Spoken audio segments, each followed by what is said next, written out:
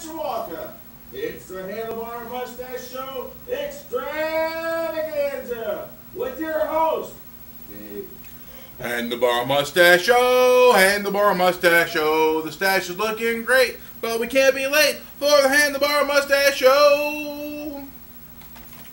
Welcome back to day 248 of my handlebar growing mustache extravaganza, Fandom Sucks Edition. Well, I talked a little bit about my fantasy team, and that's kind of like being a fan, but you're a fan of like an individual player. But being a fan of a team is, like my dad would say, is about 98% misery. Because during the game, the Tigers are down 6-0 now. During the game, you're all nervous and tense. And then after the game, if you're anything like the Irish fans, you're like, oh, we barely beat BYU. How are we going to beat Oklahoma? Oh, brother.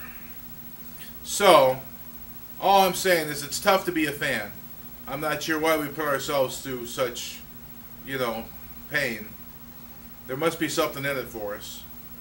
That's all I can figure. I got this nice new shirt from my aunt. It celebrates the 100th year of Torrance, California.